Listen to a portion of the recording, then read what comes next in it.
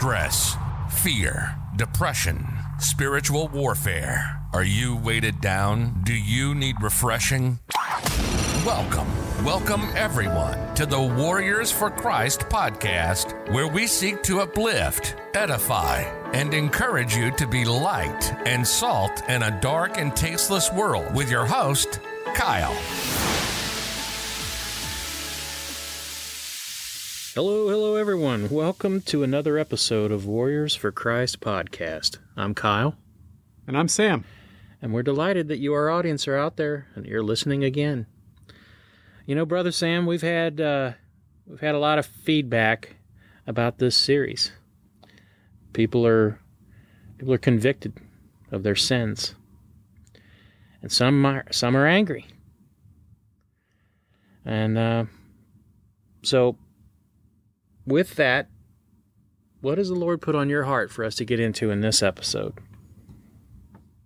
Well, Kyle, we have to continue to point out people in their fallacy of going down, having a faith, but yet they're denying Christ. It's a false confession. Amen. Amen. All right, well, God only speaks the truth, Kyle. God doesn't lie to people like much of the church does today. Now, I'll give it, much of the church today, they lie in ignorance. They don't even know. Yeah. They're deceived while they're deceiving others, as 2 Timothy tells us. Yeah. Well, Sam, with that, I'll open us in prayer. Our Heavenly Father, we thank you. We thank you, Lord God, for the holiness of your word, your truth. We thank you for the gift of your Holy Spirit, that life-changing helper that helps to guide us in our life, to expose the falsehood, to expose the wickedness, that allows us to see and where to walk, allows us to live as Christ your Son lived. Father, we pray that today, every word that is spoken, that it be a beautiful aroma to your nose, that it further your kingdom, that it accomplish your will.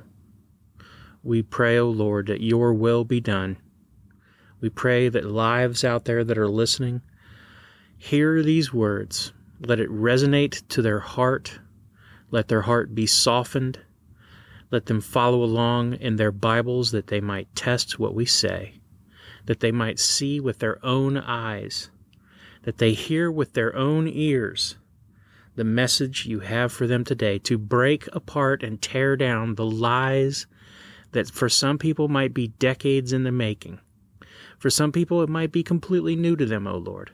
But we pray that your word resonates in their heart, that it open their heart to the truth, and that, Father, you pour your Spirit in, and you fill them with a filling that has, we pray that it's double, Lord, that it exceedingly and abundantly change their life, that they would become a worker in your kingdom, a living stone, something that is a living sacrifice acceptable for your service. In the name of Jesus we pray.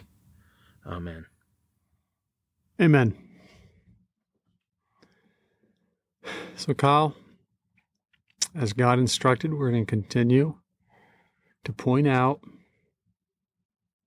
and expose the false confessions in Christ, the false belief. People who believe they're actually serving God, but they're going to be accused of denying Christ. Kyle, 2 Peter chapter 2, verse 1. But false prophets also arose among the people, just as there will also be false teachers among you, who will secretly introduce destructive heresies, even denying the master who bought them, bringing swift destruction upon themselves. Now, Kyle, people would agree that first verse is pretty clear. Yep. Most people say, yep, just as there were false prophets, leaders in the past, it will be so today. Yep. And of course, by nature of them being false, people would conclude that, of course, they're going to introduce destructive heresies because they're false teachers. Mm-hmm. And so it's not hard for some people to even accept that some of this false teaching will be charged as denying the master who bought them. And so I'm sure most people who are listening today will agree with that statement that, yep, I think I understand what God's trying to say, and praise God, I'm not that person. Well, there's verse 2. But what I'm going to point out today, Kyle, is that many, and sadly, many of the people that are listening that will hear this message, God would charge them as being that person. Yep. So I want to give some backdrop because you can get into a wrangling of words and arguments. But the best way through that, Kyle, is to look at God's full story of what he's communicating. Now, this is a very short book. It's only 3 chapters. Yep. So first, let's understand the highlights and the principles of what is the true message God is trying to communicate, contradicted with this false teaching. And when you look at the two together, Kyle, it becomes really clear. And I pray that people, and some people who are listening today, will fall on their face before God, weeping, with fear and trembling, coming in humility and repentance before God, acknowledging that maybe for the first time ever their eyes have been opened, and they now realize that they were that person that would have been accused of denying Christ, even though they confessed him with their mouth.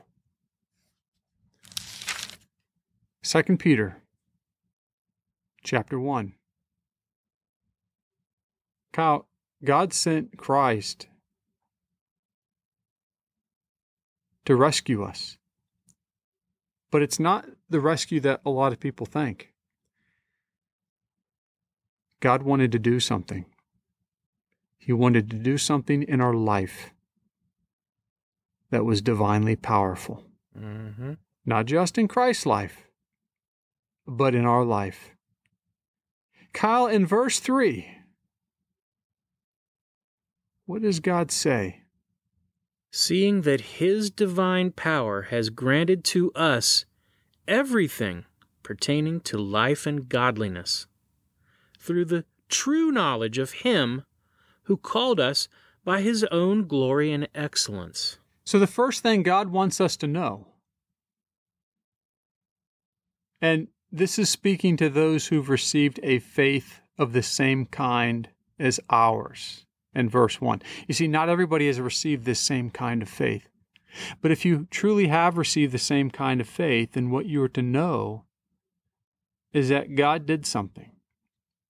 By God's divine power, not man's power, not man's will, but by God's power, he granted to the true saint everything pertaining to life and godliness.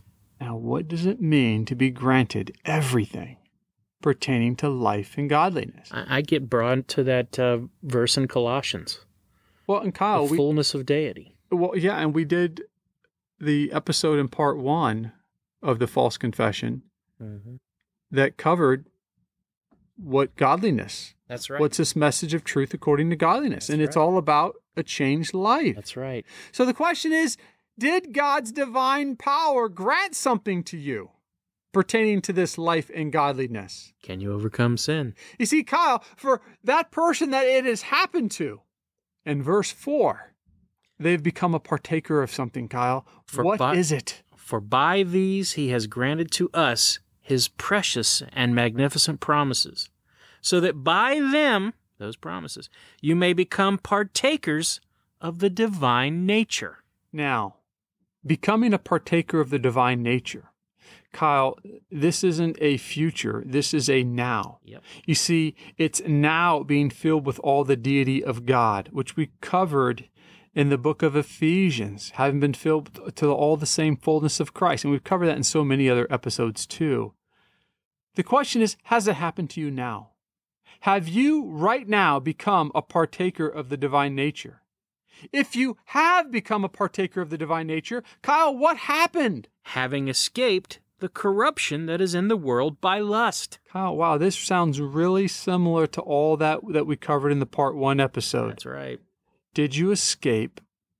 Right? It's I think it was 1 Peter chapter 1, I think it was maybe verse 13 or 14, where it says, as obedient children, no longer conforming to the former lusts which were yours in ignorance, but like the Holy One who called you, be holy yourselves in all your behavior. All. Just like God is holy. Not part. For you shall be holy, for I am holy. Amen.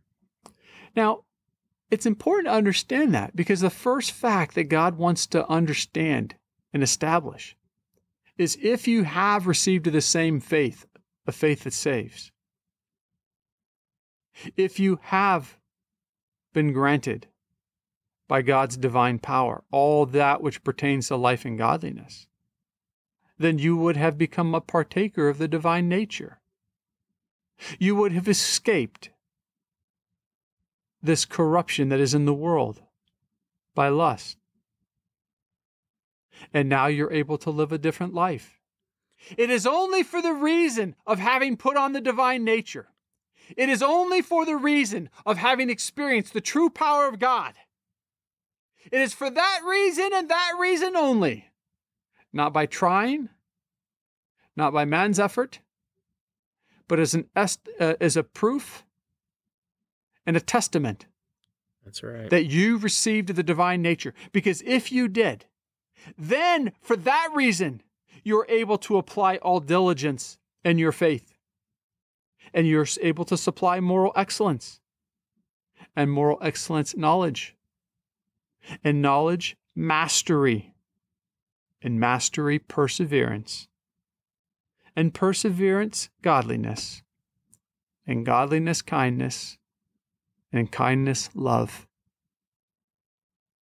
Kyle, are these qualities to be ours? Are we to possess these? Are they to continue to be abounding? Not only that, they're to be increasing. For if these qualities are yours and are increasing, they render you neither useless nor unfruitful in the true knowledge of our Lord Jesus Christ. But Kyle, there's a problem. You see, Kyle, some people lack these qualities. For he who lacks these qualities is blind or short-sighted, having forgotten his purification from his former sins. Or maybe they were never purified or cleansed from the former sins. Maybe the old sins were never removed and put to death. Either way, there's a problem. But Kyle, somebody who has been endowed with this power, somebody who has now is able to live by the qualities of this godliness and holiness. For in this way, the entrance into the eternal kingdom of our Lord and Savior Jesus Christ will be abundantly supplied to you. You mean in this way? You mean in verse 10 when he says, therefore, brethren, be all the more diligent to make certain about God's calling That's right. and election of you? For as long as you practice these things, that's what you got to practice. You will never stumble. Never stumble. And in this way is the entrance into the eternal kingdom? Cannot stumble. Now, Kyle, have you ever heard that gospel message preached in any church that as long as you have received the power of God, the partaker of God's divine nature, only if you escape the corruption of the world, only by being able to now live in this moral excellence, only by possessing and abounding in those qualities, that is how you make certain you will never stumble and enter into the kingdom of heaven? That's right. Kyle, I've never heard a pastor preach that. I don't think they like to preach that, Sam. Nope. And Kyle, what we're going to find out is they're the blasphemers that preach the other message that we're going to find out is why God's going to accuse them of denying Christ. Because they don't preach that message, Kyle. They preach the other. You see why it's so important to start at the beginning and look at the full story? Yep. So you have the full context? That's right. To tear down and destroy the work of the devil that likes to take one verse here and one verse there and twist and distort? Pick, pluck, and distort. That's what they do. Kyle, this message was so important. Did Peter say this was something that they should always remember? I consider it right as long as I am in this earthly dwelling to stir you up by way of reminder, knowing that the laying aside of my earthly dwelling is imminent, as also our Lord Jesus Christ has made clear to me.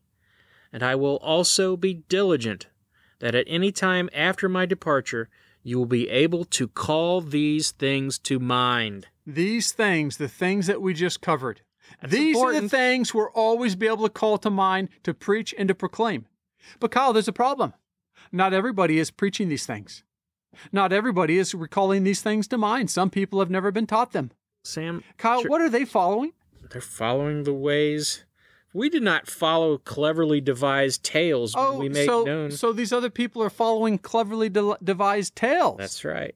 When we made known to you the power and coming of our Lord Jesus Christ, but we were eyewitnesses of his majesty. So, Kyle, what it comes down to is whether or not people are going to accept the truth.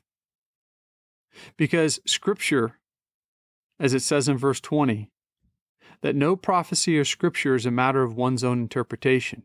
That's right. No prophecy was ever made by an act of human will, but by men moved by the Holy Spirit spoke from God. Amen. But there are people who are going to contradict this message, Kyle. Yep. And they are the ones that was pointed out in chapter 2, verse 1. False prophets arose among the people, just as there will be false teachers among you. They will secretly introduce destructive heresies, denying the master who brought them. Now, notice it says secretly introduced. It's going to be like a hidden secret. Yep. You're not even going to realize it. It's kind of like the hidden reefs that we covered in the previous episode. Yep. These people will be feasting and celebrating with you and worshiping you, and you aren't even going to know it. Secretly sneaking. It's so subtle, you don't even realize the heresy that's being taught. Twisting the truth. Now, Kyle, all we have so far in the book of 2 Peter is we have the truth that we covered. Yep. Have you become a partaker of the divine nature?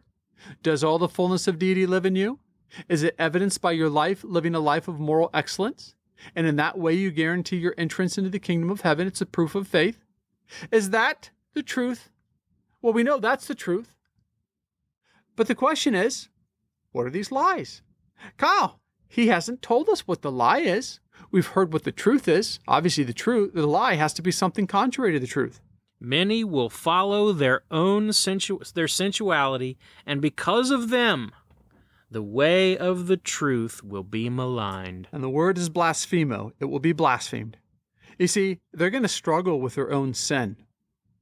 And because of these people who go around proclaiming Christ but still struggle with sin, the truth is going to be blasphemed by their life and by their mouth. They're going to exploit you with false words. But their judgment in the eyes of God from long ago is not idle, and their destruction is not asleep. They will be destroyed. So what are these false claims that they're making? Well, we know it doesn't agree with what God said is the truth. And now God's going to speak against statements here of what apparently these people were saying it was okay. And what we're going to find out is God has some really harsh words about those who think it's okay to sin, and that you're going to escape the judgment of God if you continue in sin. Kyle, does God spare angels when they continue to sin? Not at all. Verse 4, for if God did not spare angels when they sinned, but cast them into hell and committed them to pits of darkness, reserved for judgment. So Did you hear that, all you who are listening? He didn't even You want to spare say the you angels. confess Christ, you want to say you believe, but you still sin and you think you have peace with God? Where are all those qualities of godliness in your life that's going to give proof of your entrance into the kingdom of heaven? So in verse 5, and did not spare the ancient world, but preserved Noah, a preacher of righteousness, with 7 others, when he brought a flood upon the world of the ungodly.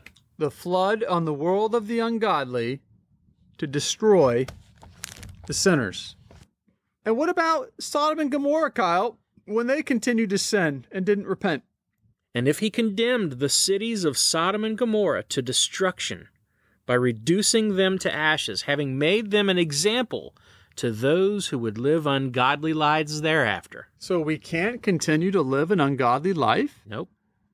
But he rescued righteous Lot, because in the eyes of God, Lot was righteous. And if he rescued righteous Lot, oppressed by the sensual conduct of unprincipled men, for by what he saw and heard, that righteous man, while living among them, felt his righteous soul tormented day after day by their lawless deeds. Then to sum it up, Kyle, what the false teachers aren't saying, that God declares loud and true that is truth, and anything against this statement is a blaspheme. That's right. What is the truth that God wants everybody to know today and declare, if you do not accept this truth, then you deny Christ? The Lord knows how to rescue the godly from temptation, and to keep the unrighteous under punishment for the day of judgment. Do you still struggle with sin even though you don't want to do it? You ask God for help, but somehow you cannot overcome? It's because God's not with you. It's because you don't accept and understand the power of God, of the divine nature, and the one fruit that it produces. You're holding to a half-truth that tolerates sin, that has no power to overcome, even though you pray and you plead to ask God. Why do you even ask God to help you overcome sin when many of you think that you cannot overcome, that you're always going to be a slave of sin your whole life? There's a problem. Kyle, the problem is these people, these false teachers. Yeah. In verse 12, it says, these people are like unreasoning animals. They're born as creatures of instinct to be captured and destroyed. They blaspheme where they have no knowledge, and they will in the destruction of those creatures also be destroyed. In verse 13, it says, they will receive the wages of unrighteousness, because that's what they continue to do. They continue to sin. Kyle, they count it a pleasure as they feast in the daytime. Yep. But what does God say they are? They are stains and blemishes, reveling in their deceptions as they carouse with you. You see, they go to church with you. They, quote, serve in the church with you. They feast, they celebrate, they worship with you. The problem is, God says they have eyes full of adultery. Yep. In the eyes of God, they have eyes full of adultery that are unable to cease from sin. They cannot stop sinning. They sin and have to confess their sins every night because they never received the divine nature. Their heart is still corrupt. They have a heart trained in greed. It's the same heart that they were born with. God says these people are accursed children. Yep.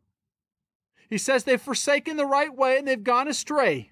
Following which way, Kyle? Following the way of Balaam, the son of Beor, who loved the wages of unrighteousness. Now, most people would say, oh, I don't love the wages of unrighteousness.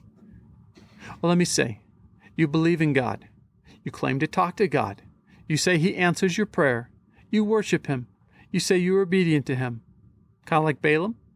Balaam talked with God. God talked with him. He spoke the words of God. Balaam was outwardly obedient to every recorded instruction that was given to him in this example here in Numbers chapter 31. Or 22. Numbers chapter 22 it is. Everything, he was obedient. But yet God knew his heart and his thoughts, and He accused him of loving the wages of unrighteousness.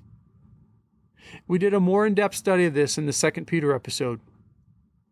But he received a rebuke for his own transgression by a mute donkey, speaking with the voice of a man, restrained the madness of the prophet. But yet when you go and you read the story in Numbers chapter 22, Balaam was completely 100% obedient the whole time. You're like, wait a second, why was he being rebuked? He was 100% obedient to God in everything. Because God knows the heart and your thoughts. That's right. So what does God say about these people who think they believe in God? These are springs without water and mists driven by a storm, for whom the black darkness has been reserved. In the eyes of God, what do they speak, Kyle? Speaking out arrogant words of vanity, they entice by fleshly desires, by sensuality, those who barely escape from the ones who live in error. Kyle, do these people promise others freedom? Oh, you can have freedom in Christ. Promising them freedom while they themselves are slaves of corruption. You mean these people who promise others freedom? cannot escape sin themselves? Nope. For by what a man is overcome, by this he is a slave. You know, Kyle, this sounds familiar to what we talked about in the Part 1 episode. Yep. When we looked at John chapter 8, verse 31 to 34, where Jesus says, if any man still commits sin, he's a slave of sin, and he has not yet been set free, and he will not get to remain in the house. That's right. It's the same thing, Kyle. Yep. And some people do truly escape the defilements of the world, but some people become enslaved again. For if, after they have escaped the defilements of the world by the knowledge of the Lord and Savior Jesus Christ, if they are again entangled in them and are overcome, the last state has become worse for them than the first. And that's an example of people say, oh, no. You can receive the Spirit and escape the defilements of the world, and once that happens, it can never be undone. Listen to the episode we did on once saved, always saved. Yep. God says it depends. Yep. Kyle, for these people, even though they knew the way of righteousness, what does God say about it? In verse 21. For it would be better for them not to have known the way of righteousness than having known it, to turn away from the holy commandment handed on to them.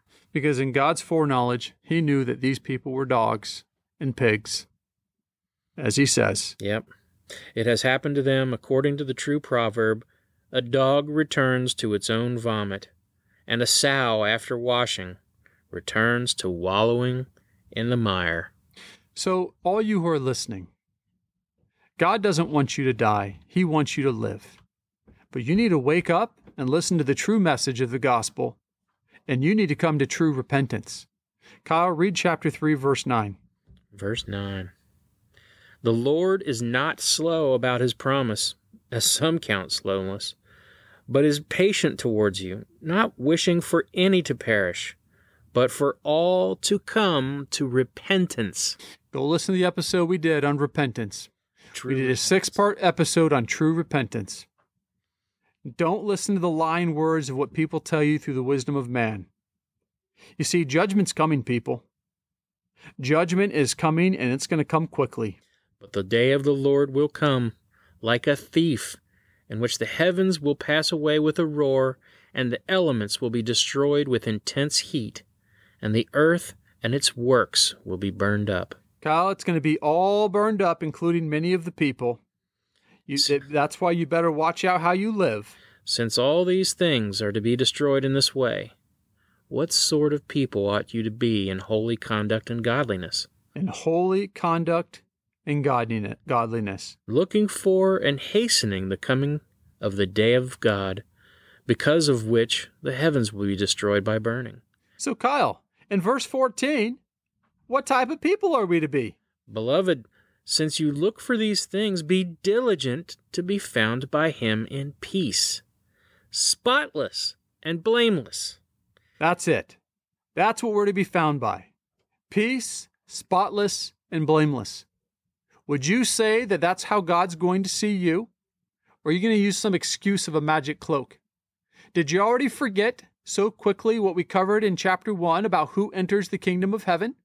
Those who live according to godliness and moral excellence and mastery, because they've received the divine nature as proof and evidence? Listen, many people are going to try to distort you. They're going to deceive and twist the words, especially the words of Paul. Just as they did then, they still do now. In verse 16, what does he say, Kyle?